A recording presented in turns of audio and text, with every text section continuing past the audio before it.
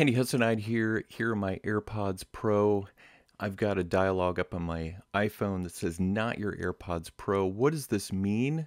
Does this mean that my AirPods are fully reset, ready to be connected to another device? And the answer is no. I'll tell you why. This means that you have forgotten the AirPods from your device, or in this case from my iPhone. So I can reconnect them, but they haven't been fully reset. If you want to fully reset your AirPods, whether they're AirPods first, second, third generation, the Pro first or second generation, what you need to do is you need to press this button on the back of the case and hold it. These are AirPods Pro second generation, so you will hear some chimes that you may not hear in older devices.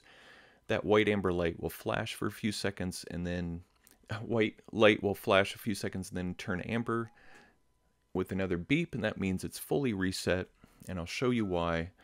So if we go to close out this dialog, another one will pop up that just says AirPods Pro with a button to connect. Just have to tap that to reconnect it. Continue.